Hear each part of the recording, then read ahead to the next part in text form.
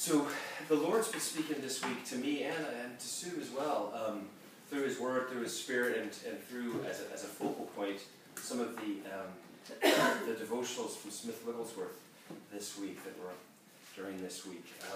Just speaking about unity, how important it is, and how much the Lord loves it. And as we know, it's like those great Old Testament scriptures, the Psalms, the unity, how precious it is. It's like oil running down the beard of Aaron, and that's where he commands the blessing, where there is unity.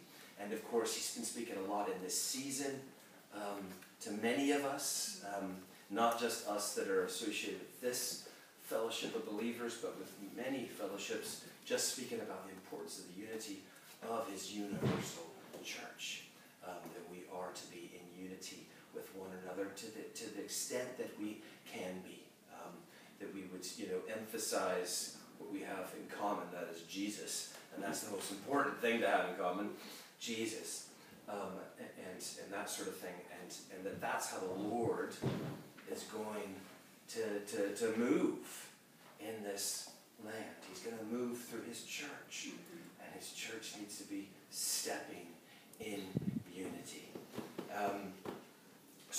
But this week, what the Lord's been sharing and putting on my heart was in addition to that big picture kind of unity, the unity between brother and sister, the unity within a fellowship, the unity within a marriage and a family, the unity within a community, these kinds of things. And it's so important because the enemy knows. He knows the power of unity, whether it be in the universal church as a whole, or whether it be within a local body, or within a family, in a marriage. He knows the power of it, and he devotes many resources to destroying that unity. And we have to be so aware of this, because he is a lion who is prowling and seeking, moving back and forth. Where can I find my way in? And it's so easy to allow offense to come in, to allow grievance to come in, to allow bitterness, judgment, condemnation, strife, contention. And it's one thing so easy to allow it, okay? But that's not the worst of it. The worst of it is we allow it, and then we let it fester. We don't deal with it. And our Lord has given us instructions for how to deal with these things. And we need to take these things very seriously, because the Lord takes them seriously, and because the enemy is seeking to rob, to kill, and to destroy. He wants to come in and tear to pieces like a gnashing lion. He wants to rip to shreds the unity, because that's the power, that's the strength, that's the blessing. Whether it be in a marriage, a family, a church body, or just among neighbors and friends and acquaintances, and perhaps people who workmates and colleagues and bosses and employees and all that, sons and daughters and spouses and all of that, guys. I mean, even, it's like not just among those who call upon the name of Jesus, because our desire is for everybody to receive Jesus, and indeed, every relationship that you have that is with somebody who is not saved is a divine arrangement for you to bring the light of Jesus into that person's life. And if there is contention and strife, and we're no better than the world in terms of dealing with it, then how can we bring the beauty of Jesus into those people's lives? So, I'm just going to read this to begin with. Ephesians chapter 4 from verse 1. I, therefore, the prisoner of the Lord, beseech you to walk worthy of the calling with which you were called, with all lowliness and gentleness, with long suffering, bearing with one another in love, endeavoring to keep the unity of the Spirit in the bond of peace. Wow. I mean, as I often say, those are not words of a man. Those are words that were written in heaven and communicated by the Holy Spirit to an earthen vessel named Paul, who was called Saul. That's what those are. It says in the Passion, always demonstrate gentleness and generous love towards one another, especially towards those who may try your patience. Bearing with one another in love, endeavoring with long suffering to keep the unity of the Spirit, of the bond of peace. Long suffering. We really don't know a lot about long suffering, guys. Long suffering is just that absolute Suffering, no.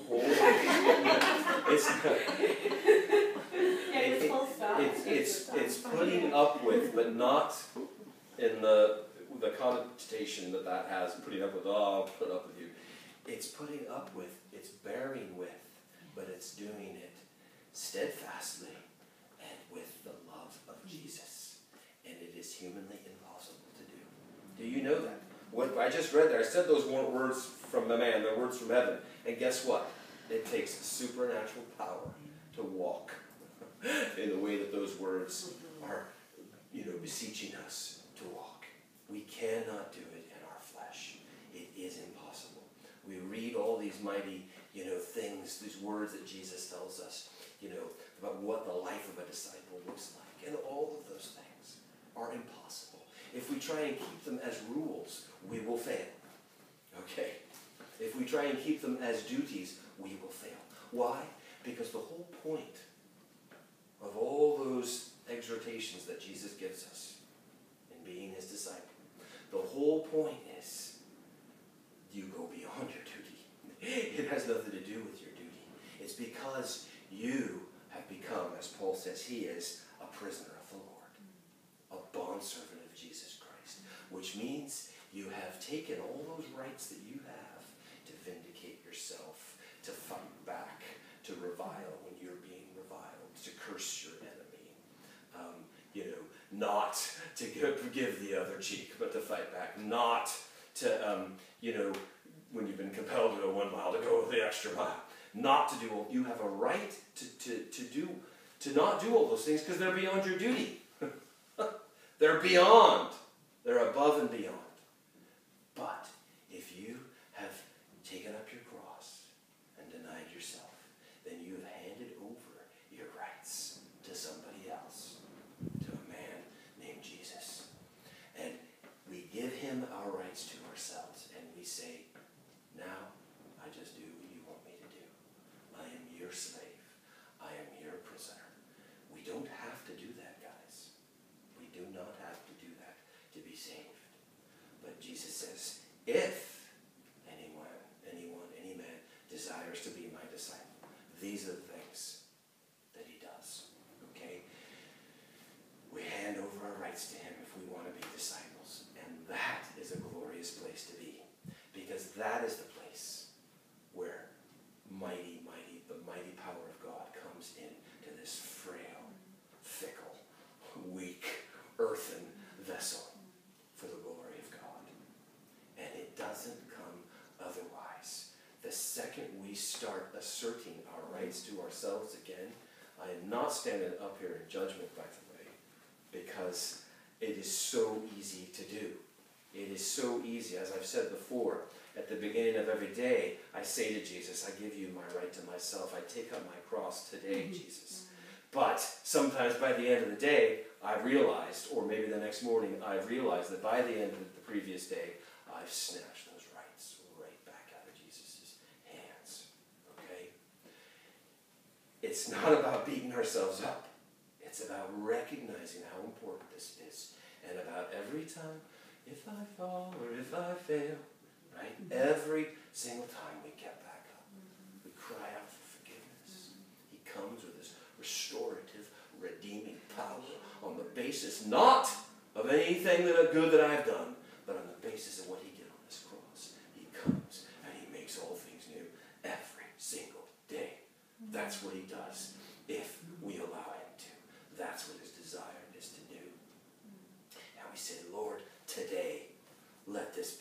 a new day. Let this be a day, Lord, where I don't run off chasing the cares of the world.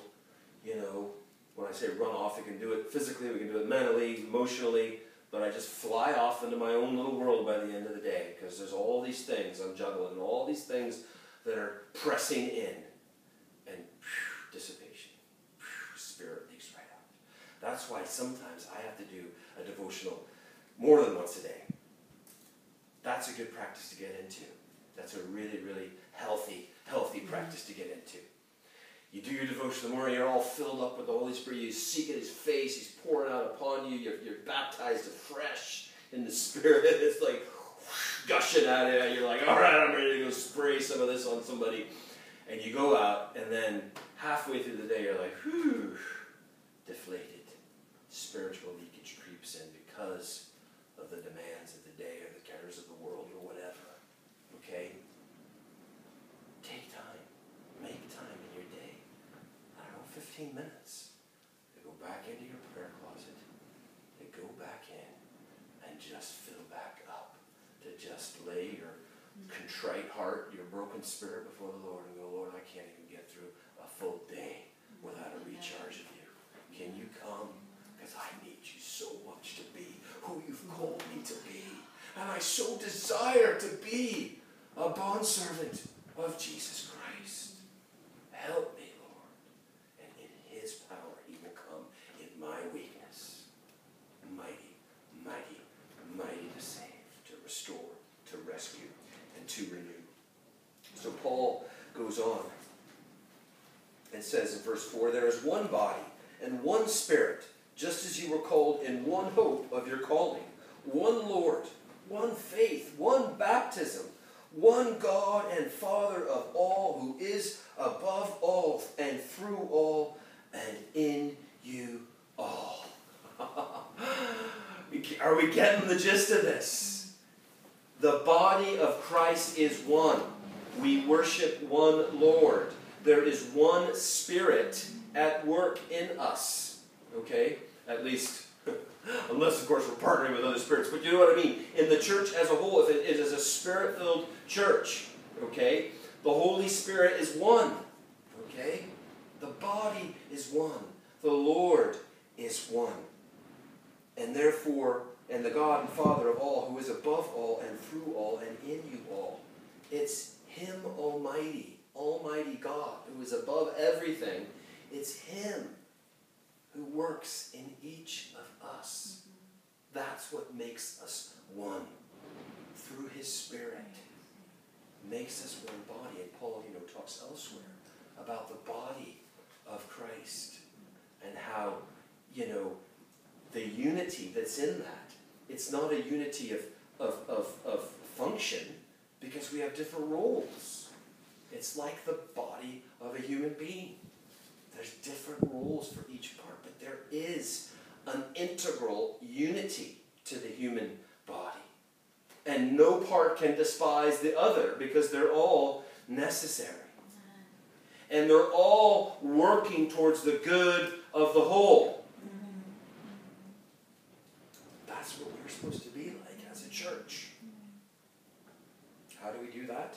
Well, we do it because He's given us these amazing gifts and offices that come supernaturally. And Paul goes on in the next section of this chapter to talk about these gifts that Christ gives and the offices, the fivefold ministry. Okay? And it's so important that we have that ministry operating in divine order, not people running off on their own sort of, hey, I got this gift. I'm going to go be a free agent, a wild cowboy. We're supposed to be working together.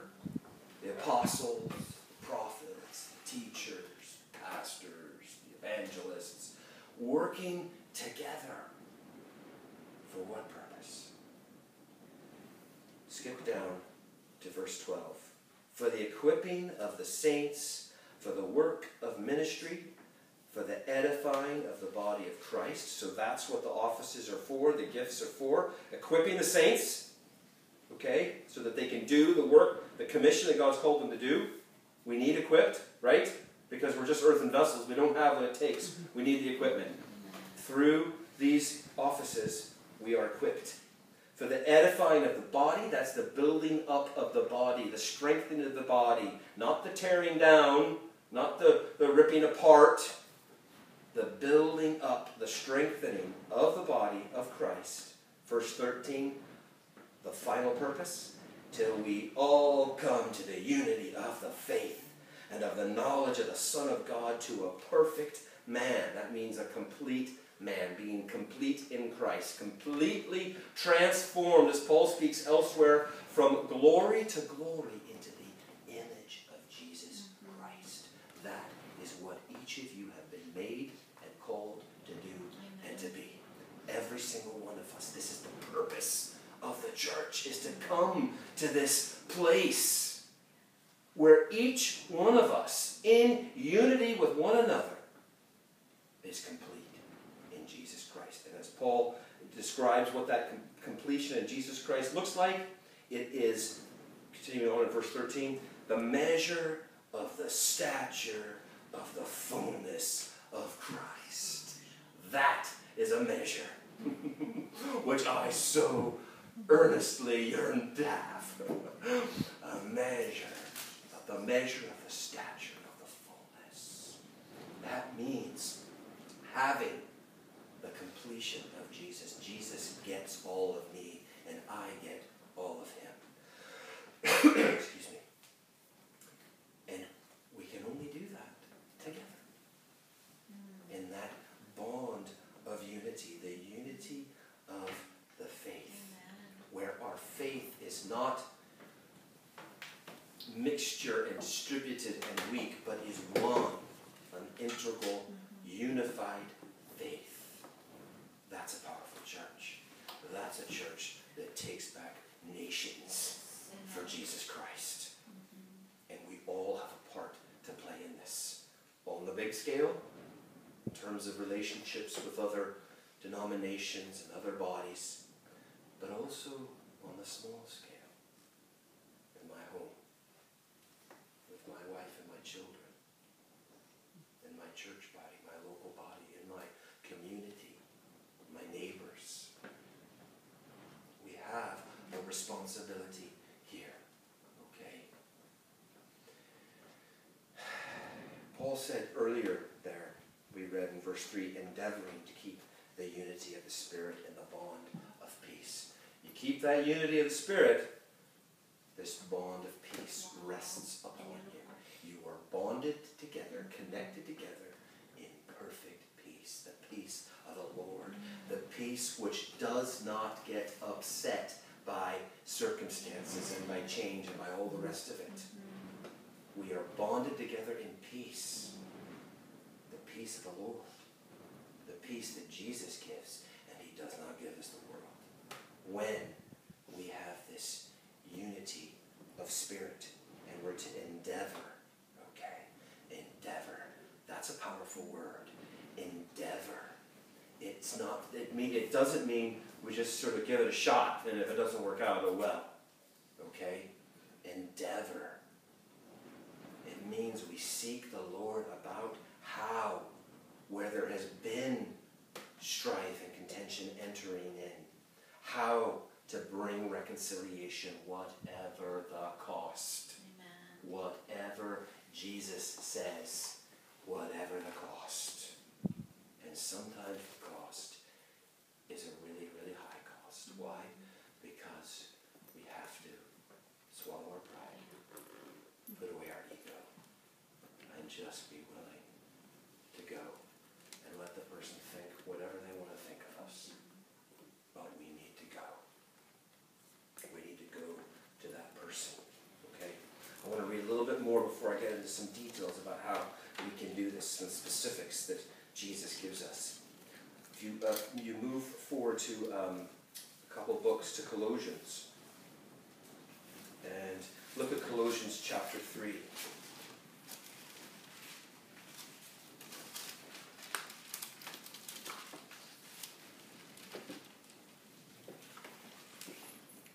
And we're looking from verse 12. Colossians 3, verse 12. Therefore, as the elect of God, holy and beloved, he's talking about you guys. You are the elect of God, holy and beloved. You are holy, not because you're really good at, looking good and keeping the rules and all that. You are holy because Jesus has washed you in his blood and because he has placed his nature within you. In other words, you are holy to no credit of your own. Now, of course, we have a responsibility once he's done that to allow that to manifest itself in every area of our lives. And that's a journey, and it's a battle, and the flesh wars against the spirit, and so on and so forth. But the point is, our holiness does not come from that. It's the other way around. He places our holiness within us. And from that, from the holiness he's placed, the good treasure he's placed in my heart, good things come forth. Okay? Good behavior, good thoughts, good actions, good words. Okay? Come from his holiness that he's placed in me. I don't get to take any credit for them. And thank God, I don't need to take credit for them, because if I did, that would imply that somehow I would have to earn my holiness. And guess what? I ain't getting anywhere near heaven if I'm going to earn my holiness. I'll go with this. I will glory in the cross of Jesus Christ and in nothing else. Certainly not this flesh, because I know it all too well. So, therefore, as the elect of God, holy and beloved, and remember, you are beloved as well. That means God loves you with a furious, unconditional love. So I just break off right now in the name of Jesus Christ any lack of understanding or intimacy or love from God, because it is real. He loves you. And if the devil tries to tell you, oh, you're not good enough for God, how could he possibly love you? Then I just trample that voice in the name of Jesus Christ, because you are loved. But wait a minute, if you don't know this thought I had yesterday, you don't know what I was doing earlier in the week, I don't care. I don't need to know. Jesus knows, and he loves you nonetheless, because of his blood. When the Father looks at you, he doesn't see the junk. He only sees his precious Son. That is why you are a co-heir with Jesus Christ. That is why you are adopted in, a wild olive branch adopted into the cultivated, perfect olive plant that is the family of God. So you're beloved. Where were we? 15? Yes, thank you.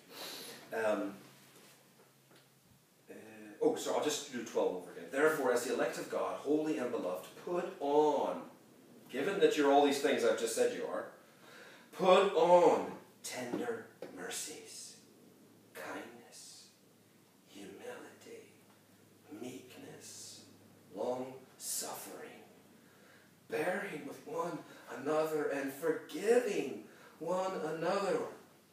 If anyone has a complaint against another, even as Christ forgave you, so you also must do. Wow. Wow. Don't you see? This is how the world will know us. This is how the world will know us. This is how they'll know. Because when the world spits on us, we love them back. When they revile us and curse us, we bless them. When they try and destroy us, we reconcile ourselves to them in as much as we can. This is wild, guys. It is wild. It is totally outside the economy of this world. It is purely God's economy. It is his way. It is his wisdom, and the wisdom of God is foolishness to the world. It is the way of Jesus Christ. When I was spitting and trampling upon Jesus, upon his blood, upon his cross, he loved me.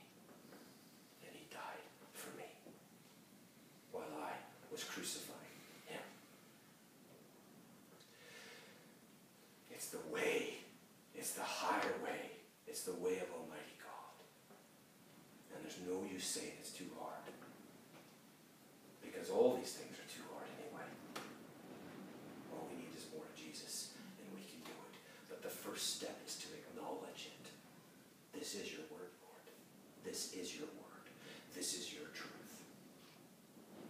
Even as Christ forgave me, I must forgive. And I know some people have been wounded beyond measure. Wounded by brothers and sisters in Christ. Wounded by the church. Wounded by those who were responsible for their well-being. By parents. By people in authority over them who were meant to shepherd and care for them. They've been ravaged and savagely treated by them. So was Jesus. So was Jesus. Betrayed, abused, abandoned by those that he came to save. The promised one, the Messiah, spat upon and tortured and crucified and mocked. I don't know what you've been through. I don't know how wounded you've been. Jesus knows. Look to him. He knows. He understands. And he says, in as much as you've suffered as I suffered, you get to be more like me. Now let me give you the power to forgive. Let me give you the power to reconcile. What I should say here, it's important to understand, of course, in all of this that I'm saying today, it's not about, the Lord, first and foremost, doesn't want you to have aspects of your relationships that are involving ungodly soul ties. And he doesn't want people to be in abusive relationships just for the sake of trying to reconcile. Okay, that's a different situation. Okay, if you are in some kind of abusive relationship, okay, then that means actually you have ungodly soul ties between you and that person. Because guess what? Our God is not a God of abuse. He is more a God of control and manipulation and all that stuff. Okay? So you need to seek the Lord on how he wants you to deal with that, how he wants you to break those ungodly soul ties with that person or persons. Okay? And then how to move forward. Okay? There will be times when the Lord will say, listen, you need to pull away from that relationship for a while. Okay? Okay? But the key is not to have contempt in your heart and not to do it in anger and all those kinds of things. Okay? And to pray earnestly that the Lord will provide a route, a way forward for reconciliation and for recreating that relationship in a way that does not involve ungodly soul ties. Okay? If that is the will of the Lord. And I suppose from what you're saying, where do you draw the line? Because in this world now, there's a lot of emotional abuse and things like that. And where do you go? Well, that's abuse and that's not. Yes, I do. Only the Spirit. Only the Spirit. Only the Spirit. Seek the Lord on it. And he, if what does James say in James chapter 1? If anyone lacks wisdom. Hello, brother. Come on up. Hello. Hey, come on in. Hey, Stephen. Glad you guys can make it. Hello. If wherever you're comfortable. So, as James says, the Lord gives liberally, generously to all who ask. If any of you lacks wisdom, ask. But ask in faith. Not being like the double-minded man that's tossed to and fro on the waves. Okay, that man can't expect he's going to receive anything. What does that mean? It means if I ask for wisdom, and the Lord tells me what the wisdom is, the wisdom of God, and I go, that's just, how would I go down that? I'm just not going to deal with that. Then I'm not going to receive anything. I'm going to be double-minded. I'm going to be tossed back and forth until I'm willing to stand upon the Word of God. Okay? So we ask for wisdom. He will give you something, and if you're not sure about it, he will confirm it in due time. Okay? And then go with it. Run with it. Whatever he says to you, just do it. As Mary said to the servants at the wedding feast in Cana when Jesus did his first miracle. Whatever he tells you, just do it. But he's telling us to fill these things with water, but actually it's the wine that we've got. Just do it. So, Paul goes on here. But above sorry guys, we're in Colossians chapter 3, if you've got your Bibles, and so from verse 14, Colossians 3, from verse 14. But above all these things put on love, which is the bond of perfection. And let the peace of God rule in your hearts, to which also you were called in one body, and be thankful. Let the word of Christ dwell in you richly in all wisdom. In other words, be utterly drenched, doused, swamped in this word, utterly just in it. Drown in it. Dive into it daily. Have this. This is wisdom. It is a lamp unto your feet. It is a light to give you the guidance and the godly wisdom that you need. Let the word of Christ dwell in you richly in all wisdom, teaching and admonishing one another in psalms and hymns and spiritual songs, singing with grace in your hearts to the Lord. And whatever you do in word or deed, do all in the name of the Lord Jesus, giving thanks to God the Father through him. That last verse there that I read, verse 17, is a great guide for knowing if you're engaging in something that is something God doesn't want you to engage in. All you got to do, you don't got to go looking up all the commandments in Leviticus and everything. All you got to do is you got to go, Lord, I'm going to do this unto you. And the Lord will give you an instant check. If he's like, you can't really do that unto me because that's not of me. Okay? So, do that. Say that over the things that you're putting your hand to. Okay? I do this unto the Lord. And I promise you, the Holy Spirit, if you say that sincerely, will stop you if it's something that he wants you to, not be involved in. And it may be a thing that he doesn't want any of his people to be involved in, but it may be a thing that he just doesn't want you involved in because of this season in your life, because of what he's doing, okay? Because of how he's leading you. He may say, actually, I know you can give me an argument for there's nothing bad in that thing, that TV program that you watch. But would you just do this for me? Would you not watch it? Because I'm going to bring blessing through that to you. Okay? So whatever it is.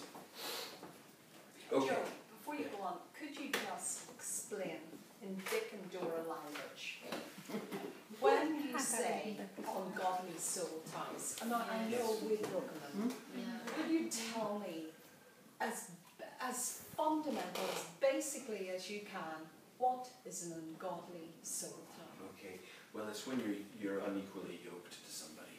In other words, your yoke to them takes priority over your yoke to God. God. Yes.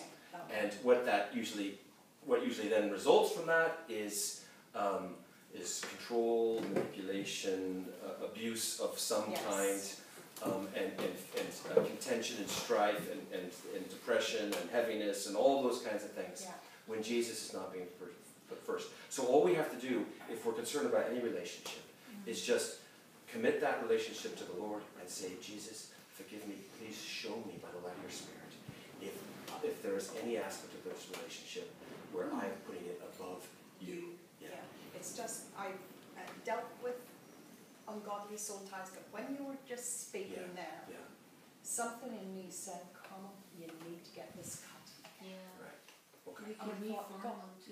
That's true. I thought I dealt with that. Well, it can, and he said, well, you need it again. Yeah. And I just, sometimes that's necessary. That's why I asked you just for the complete basic. Absolutely.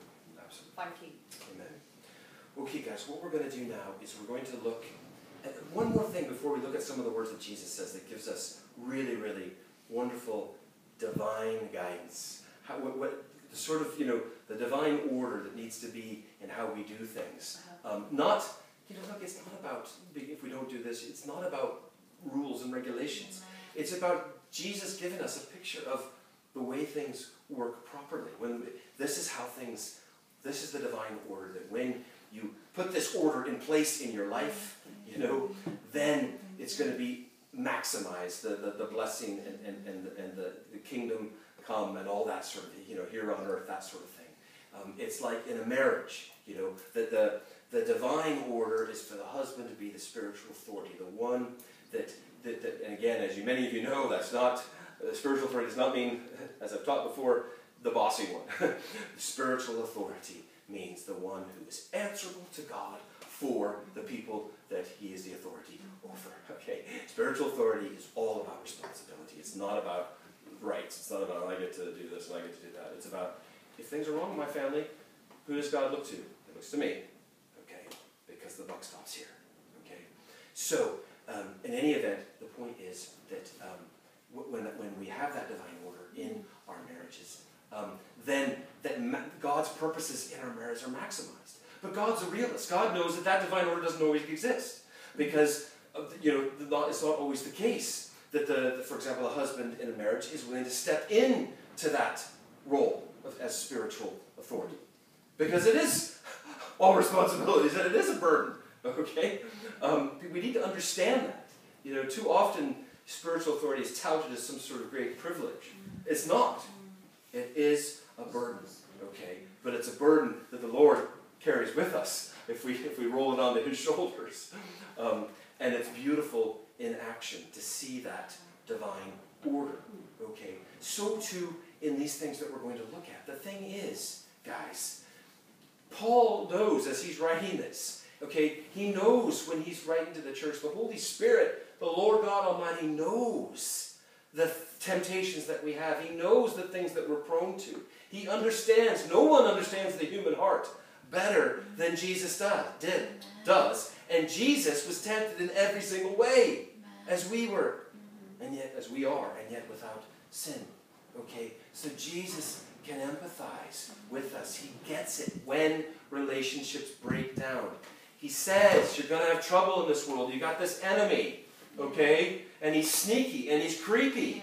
Yeah. And he's a ripper and a terror and a violator and a deceiver and a liar and a murderer. Yeah. Okay? He knows, he gets it. So it's not about beating ourselves up because we've allowed this thing in. But if we allow, once we realize, and it's important to be real about this, because we have to realize that in any relationship, guys, we have a responsibility, no matter how much we may think it's all the other person's fault. Any relationship, I promise you, a relationship breakdown, it takes two, guys. It takes two. We have a responsibility as well. It may not be, the Lord may be holding that other person much more accountable than he's holding us, okay? But nonetheless, we have a role. We are endeavoring, you see. We're endeavoring. We're putting everything that we are into this. Seeking the Lord on it. Endeavoring to keep that bond, that unity, that peace. Okay? As Paul says elsewhere, in as much as is possible, or what's he say? He said, keeping the bond, how's it go? Have peace with all men in as much as it is possible. Yeah, as much as it depends upon you. That's what he says. And what we're going to see when we read Jesus' words actually depends upon us quite a bit. More so than the common sense in the world wants to say. Because the world's going to say, oh look, if that person spits on you, that's clearly their fault. So, that's their problem. Okay, you're fine, you're justified, you're good. But that's not how Jesus sees it, because we have a responsibility. And it does depend upon us, okay, to bless and not curse, to forgive. Because the more we curse and the more we don't forgive, the more we hold that person in continued bondage. We keep them in their bondage. We keep ourselves and through unforgiveness, we can keep ourselves in bondage as well. So we have a role here. We have to be real about this. We can't be oh look, I'm a spirit-filled Christian, so obviously this is not my fault. Because that person over there is the one, they're in the world, they're all that stuff, or whatever. We have to realize that we all have fallen, all have sinned and fallen short of the glory of God. And we all can get it wrong, okay? And so what we have to do is humble ourselves before the Lord. And say, Jesus, what do you want me to do? Here's the situation. Here's the situation. There's a relationship breakdown here, okay, in whatever area of your life. There's a relationship breakdown, and I want to humble myself before you and just ask you to show me, Lord, to what extent I'm responsible for that. And tell me what to do here, Lord. Because this is grieving me, this relationship breakdown. So this is, now we're going to look at some things that Jesus, some guidance he gives us on these things. Let's look first at Matthew chapter 23. Sorry, can I just ask one thing? I know it's not, Yeah. but can you have a soul tie to something? Oh, sorry, Matthew chapter 5. It was verse 23. I was looking at Matthew chapter 5. Sorry. Yes. Can you have what? A soul tie to something, like, say, money, for instance. Well, it wouldn't be a soul tie, because normally a soul tie is between two different souls, right? Yeah. But certainly, Paul says elsewhere, do not be unequally yoked to the world.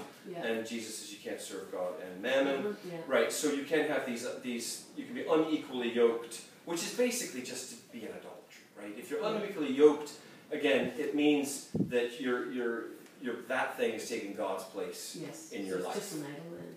What's that? And, that's what I would say, yeah. Can I just, if you're in, if you're in an abusive relationship, and you're not, they're being abusive to you, but you're still, God is first with you. Yeah. That's still an ungodly soul tie though, isn't it? Yeah. You can be putting God first in that and you're really praying about it, but the person isn't changing. Well, it may be, except to the extent that you just have to ask God what to do. So suppose you're in this abusive relationship, but you're putting God first in your life, well then God's going to be speaking to you about this abusive relationship. And he might be saying to you, you need to take action. Yeah. You need to pull away.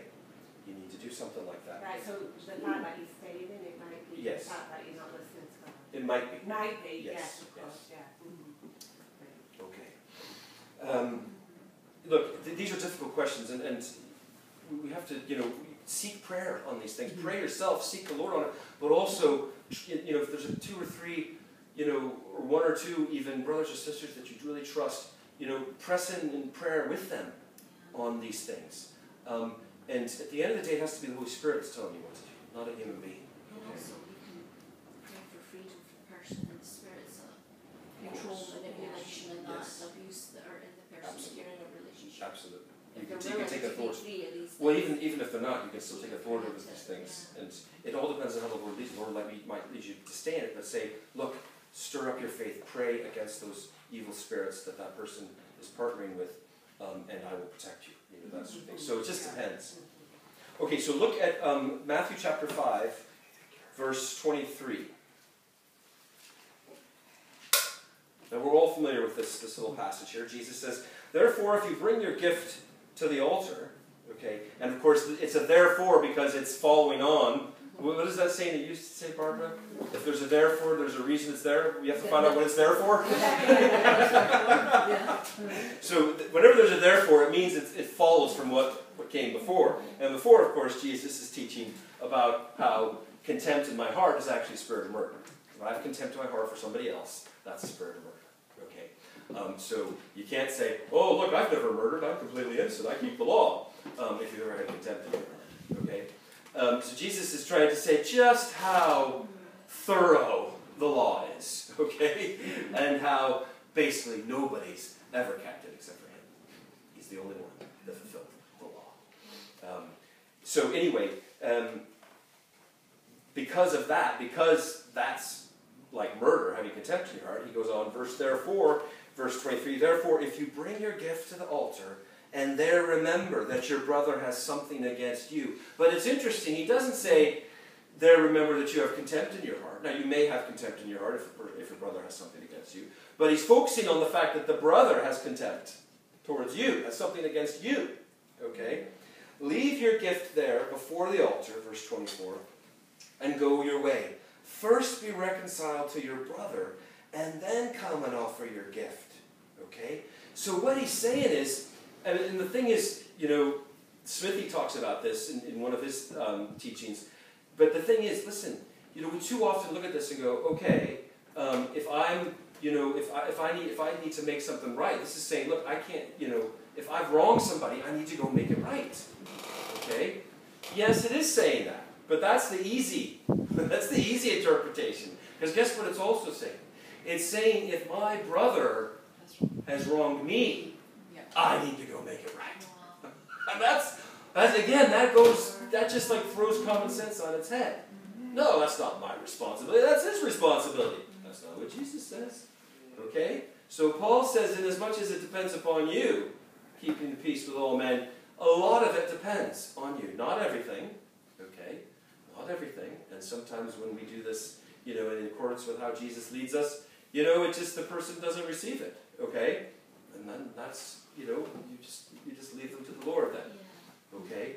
But the point is, you have a responsibility. I have a responsibility. And it's no use going to the service and praising, offering up the sacrifice of praise and going, yeah, Lord, you're awesome, you're great. This guy hates me over here, but you're awesome and you're great. There's nothing I can do about that, but you're awesome and you're great. He's saying, whoa, that's not what I want. Go sort that out. Then come glorify me. Then come give me my gift. Okay? You have a responsibility here. Okay? So, how does that work then? How does that work? We go, the person that's wronged us, we go and try and make it right. How does that work? What are those words we just read?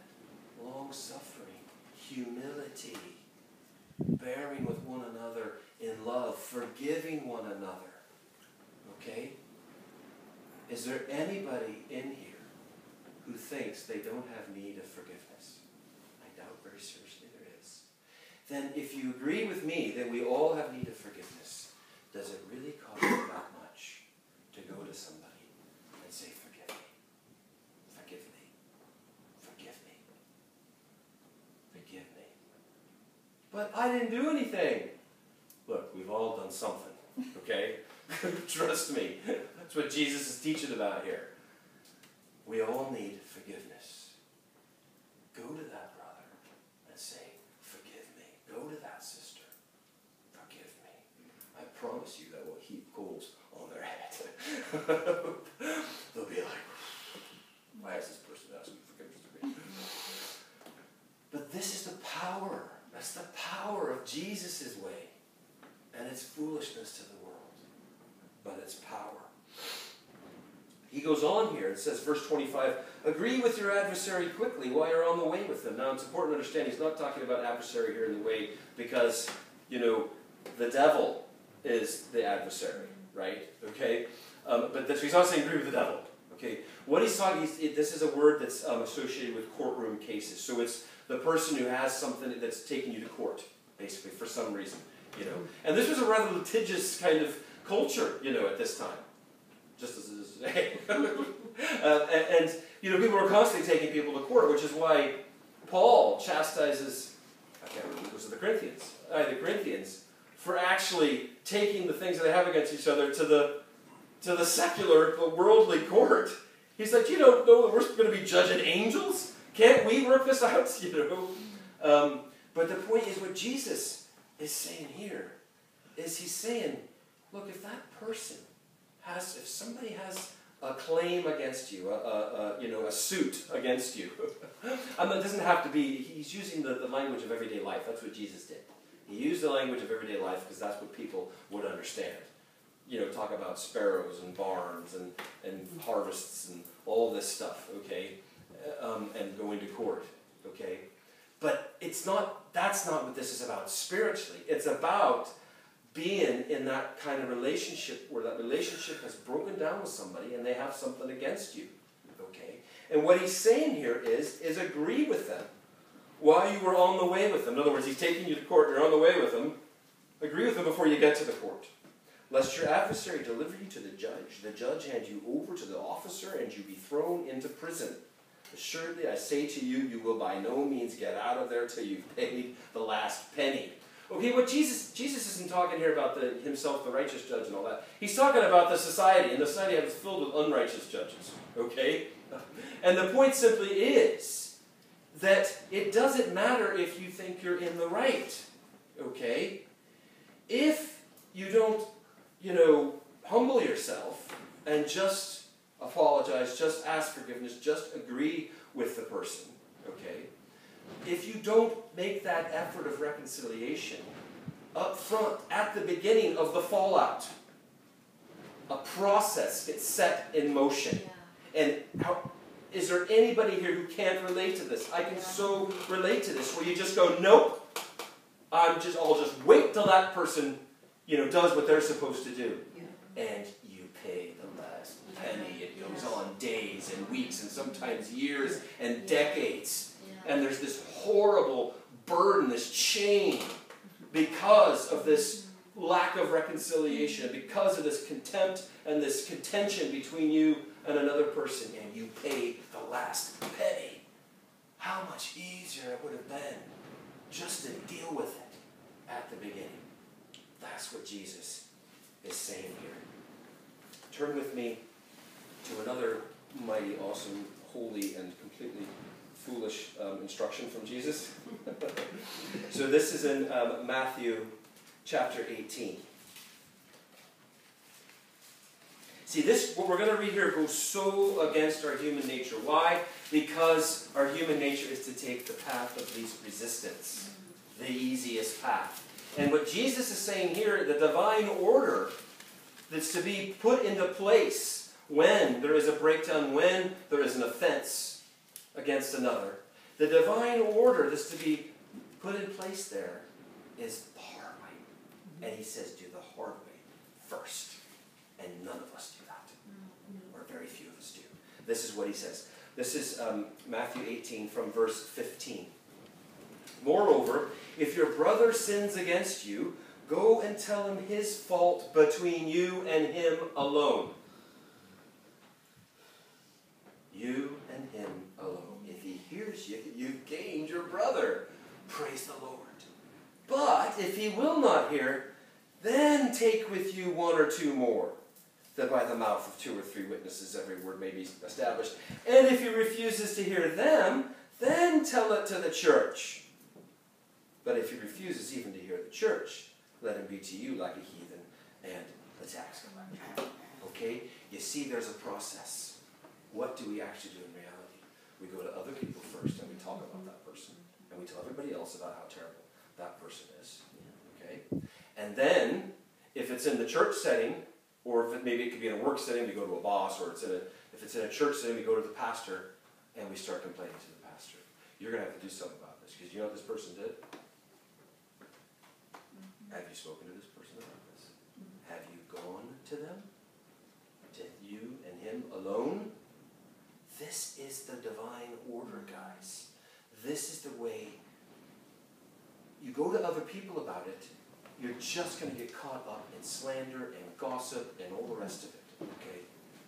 You go to the pastor about it, and you're going to be putting a burden on your pastor that doesn't need to be put there. The pastor's job is not to be going around telling people what they should be doing. The pastor's job is to direct them to Jesus Christ and to shepherd the sheep and to heal them and edify them and feed them. That is the pastor's job. The pastor's job is not to go and, oh, this person's bad this, I've got to go do that. That's just control and all that other stuff. What we need to do first, okay, is go to the Lord on all these things, as I've often preached before, okay? And obviously that's implied, or Jesus doesn't say that specifically, but he says it everywhere else. Seek first the kingdom of heaven. Seek first the Lord, your God, okay? We need to go to him. This is why James says, be slow to speak. Be slow to speak, okay? Slow to anger. Stop before it comes out and take it to the Lord, okay? Maybe he'll just have you pray about that thing that you're concerned about, okay? Maybe he'll just have you, plead the blood of Jesus over that person, bind those spirits that are at work, okay? And deal with it that way. We so often mess things up by using our tongues. But if this person has sinned against you, and God says, you've got to deal with this, okay? God says, you've taken it to the Lord, you've prayed, you've been slow to speak, but then the Lord says, speak. Speak first to the person. Speak first to that person. Go to them and say to them, brother, what is this you've done? What is going on here? And of course, come in a humble way, not an accusatory way and all that. Okay. And obviously Jesus is talking here about things that are serious, okay? Because it's even serious enough let him be like a heathen or a tax collector to you. In other words, shun him until he comes to his, the way Paul deals with this in the Corinthian church. It says that one that was engaged in sexual morality, you know, what wording does he use? He says, deliver him to Satan, to the destruction of the flesh. Exactly. Deliver him to Satan. In other words, let him out into the world. Okay.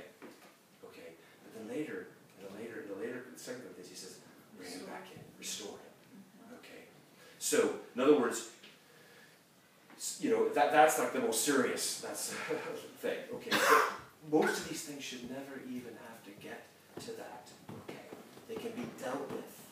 Okay, when we put these things in divine order. It's God's heart that you be reconciled to your brother. If you pray about it, I know you're nervous, I know you're scared, I know you've got to swallow your pride and humble yourself, but if you do the difficult thing first, I believe that 9 out of 10 times, God's going to restore that relationship. Okay? One last thing I want to read that Jesus tells us to do is it's in a couple places. The one we're going to look at is in Luke chapter 6. Luke chapter 6, and this is from verse 37.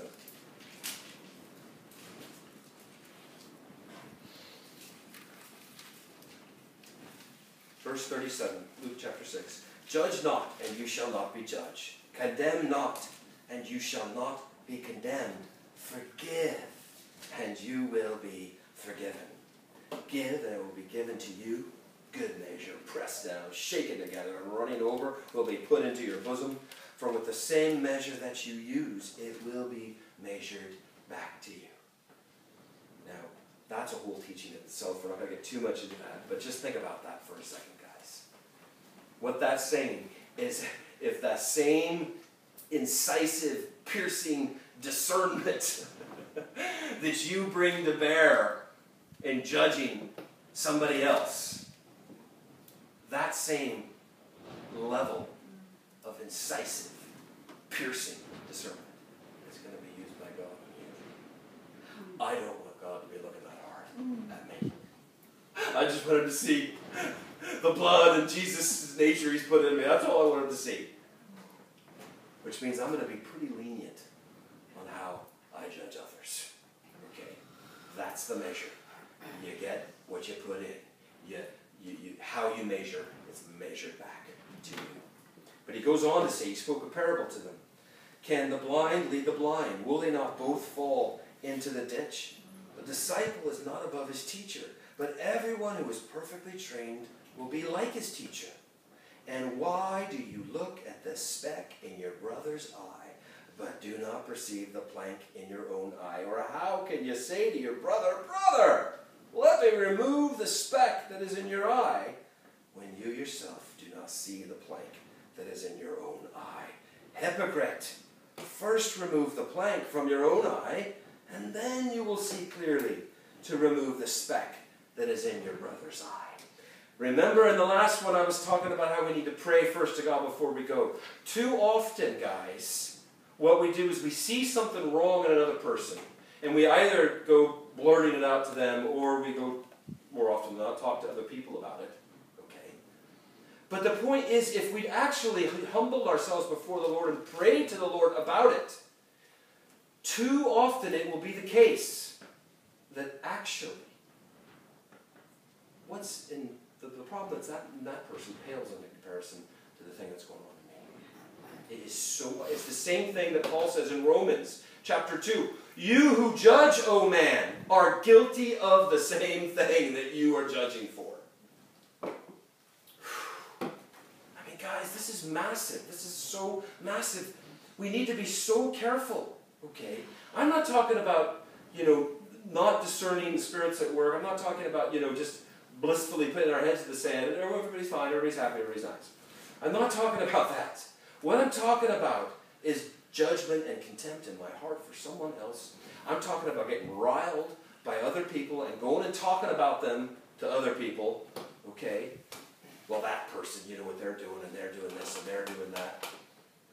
When the Lord wants to deal with something in me, okay? Too often, and this is, the enemy comes in so quickly to destroy a relationship through this, okay? Too often, we go to somebody and we go, here's what I'm seeing. You better deal with this. Because it seems so big in our own eyes. When it seems so big in our own eyes, we've probably got a plank in ours. Go to God first. Humble yourself. Ask Him to show you if this thing that's niggling in you about this other person is more about you than it is about them. Ask Him to show you if you have a plank. Then, when He shows you your plank, you're like, ugh. He removes that, and all of a sudden you can see clearly. And you can see that actually that was just a speck in your brother's eye. And He will give you the grace and the seasoned speech to go and gently help your brother with that speck. That's the way it works. But too often what happens is we judge somebody prematurely, harshly. We use our discernment as a crutch, as an excuse. Okay? And the breakdown of a relationship begins through that. Okay? We cause offense. Okay? Now the thing about offense is, look, there's a spirit of offense, guys, and it needs to be utterly demolished. Okay? We have no business taking up offense. Okay? Now, there's that saying that says offense can't be given, it can only be taken. That's not exactly true. That's kind of a cop-out, right? Because, I mean, if you're being offensive to somebody, you know, maybe they shouldn't take up the offense, but you're not making it very easy for them, okay? So we can't use that little slogan as an excuse to be offensive. But the point is, what's true about it is, guys, we have a decision to make when we are treated roughly, when we are disappointed in how people behave to us, what they do to us, what they say about us. Okay, we have a choice to make, to take that offense up or to make. And the thing is, of course, it's not just an intellectual choice, because sometimes it's just like you feel offended and you can't help it. But the point is, when that comes, you can say, in the name of Jesus Christ, I rebuke that spirit of offense and I break it off me, for I'm a child of the living God. I am grafted in, adopted. I am His special treasure. I have no business taking up offense. I am beloved. I am holy. I am laying down that offense. I'm casting it off. I'm breaking it off me in the name of Jesus Christ. Okay? Because that offense just builds, just increases and the break between two people. Right? It just makes a block for reconciliation. Okay? But by the same token, we don't want to be offensive. As Paul says, striving not in my conscience not to be offensive to God or men, not to offend God or men. Okay? Now, if being loyal to God turns out to be offensive to some men, well, that's too bad.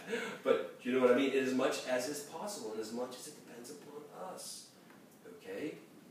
So, what we can do with when we've got a plank in our eye, and we see the speck in our brother's eye, and we blow it out of proportion, we can go and cause some offense. Okay? And there goes the beginning of the end of that relationship.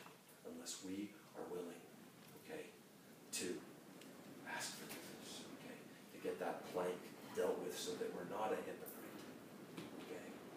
And I just, trust me on this, guys. Trust me, because I'm so familiar with this particular error and this mistake. Okay? If something just seems so wrong in your brother or sister, and you just can't shake it, and it's just like you're just so concerned about it, it's probably saying something more about you than it is about them. This has proved true with me every single time. Brother, sister, husband, wife, daughter, son, parent, whatever. If in that relationship you are certain that that person has got a real something and that just they need to deal with it and it's just annoying you and it's just getting under your skin, okay, go to the Lord and ask Him if there's a plank in your eye. Go to Him first. And He removes that plank, okay, because you repent of it Spirit. He gives you His wisdom. He gives you His eyes to see. And then you see, yeah, there's something there in my brother. There's something that needs dealt with. But whoa, it was nowhere near as big a deal as I thought it was. The bigger deal was in me. Okay? Resist, guys. Resist. Resist until the Lord gives you His peace. Let the peace come from the Lord first. And then go deal with it. If you, the only way you can get your peace, okay, is by getting in there, then it's probably something that needs dealt with in you. It's okay. You're human. It's okay. The Lord knows all about it. It's okay. He died so that you don't have to be held responsible for that. His blood makes you as white as snow. But just deal with it. Be real about it. None of us are above these things that the Scripture is warning us about. Okay? And He puts them there. Jesus puts these things there for our well-being and the edification of the church, the edification of the body. Finally, guys, I just want to end by saying, why am I been talking about this? It's not because I am sensing disunity, or far from it. It's the exact opposite. I sense great unity in the body. Okay? But I'm being, and it's not because I know of particular things that are going on in people's lives and their relationships with family and so forth. But it's because, first and foremost, the Holy Spirit's been putting it on my heart. But also, what the Spirit is saying is, this is reality. This is life in the world, guys. This is the things that happen. We have to be on our guard against them. And we have to understand that when the enemy comes in with these things, we have ways, holy ways, divine ways of dealing with them so that unity can be reestablished. Okay? Will that always be the case? No. As Jesus says, if you won't hear the church, okay, then let him be like a tax collector and a heathen. In other words, you dust down, okay? And you don't, not with bitterness and unforgiveness, but you just release that person to the Lord, okay? And sometimes that's how it has to be. But in as much as it depends upon you, and it probably depends upon you more than you're willing to believe, and as much as it depends upon you, live peaceably with everyone. Okay? Praise the Lord. Let's pray. Jesus, we just thank you for your words, your wisdom, your truth, Lord. We just ask you, Lord, for these divine principles, this divine order, just for it to soak down into our hearts, Lord, and let it just operate in our lives, Lord Jesus. Lord, we ask for protection from that spirit of contention and strife and disunity. We utterly trample it. We say we despise you. We reject you utterly. You have no place in the body of Christ. You have no place in our families, our communities, our neighborhoods, our workplaces. You have no place. We reject you. We reject you, disunity. We utterly, utterly break you off in Jesus' name. And Lord, we just release a hedge of protection, Lord, over our relationships, over our spouses, our children, our parents, over our brothers and sisters in Christ, Lord. We just release that hedge of protection, Lord, and we just release divine order over every relationship, Lord. That we would be yoked first and foremost to you, not unequally yoked with any person or any other thing, Lord Jesus. Give us eyes to see, Lord. Give us divine order and solutions, Lord, in these cases. And Lord, where we have seen and allowed, Lord, disunity to enter in, forgive us for the part we've played. Forgive us for washing our hands of it as though it doesn't depend upon us at all, Lord. Give us holy boldness. Give us humility and meekness. Give us love and compassion of Jesus Christ, Lord, to deal in a way that is holy and divine with those situations and bring restoration, Lord, to those relationships that have been broken, if that is your will, Lord. We just thank you, Jesus, that you're in all these things, and Lord, that you are just a light and a lamp through your word. Praise you, Jesus. Protect us, we pray. Nurture us, we pray. Edify us, Lord. Build us up till we all come to that measure of the stature of the fullness of Jesus Christ. In Jesus' name we pray.